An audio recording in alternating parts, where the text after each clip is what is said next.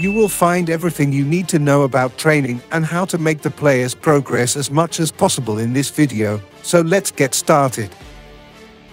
To start, you have to understand how the player's potential works, since it is very confusing.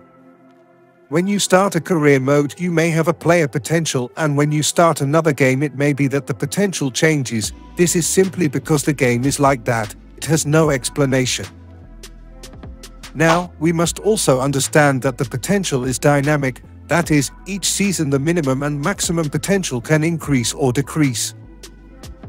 For example, Ansu Fati can progress only 2 or 3 points one season and go up 10 points the next. Or on the contrary, in the first season you can progress 5 points and in the second 1 or 2. Once we understand that potential is dynamic and can change, let's explain the training. I am going to tell you the best training sessions and the reason for each one, but first you have to know that training is only a plus for the player's progression. It is not going to suddenly make them increase 10 more points in rating for doing some training sessions or others, but they are undoubtedly important for what we are going to see below. The training at the bottom right is important, since it is the one that gives you a much higher percentage depending on the level of manager you have. The most important thing to put there is technical training, since for some reason in Soccer Manager he is the one who makes the players progress the most. Then you have to put tactical and physical, these two very important for what we are going to see next.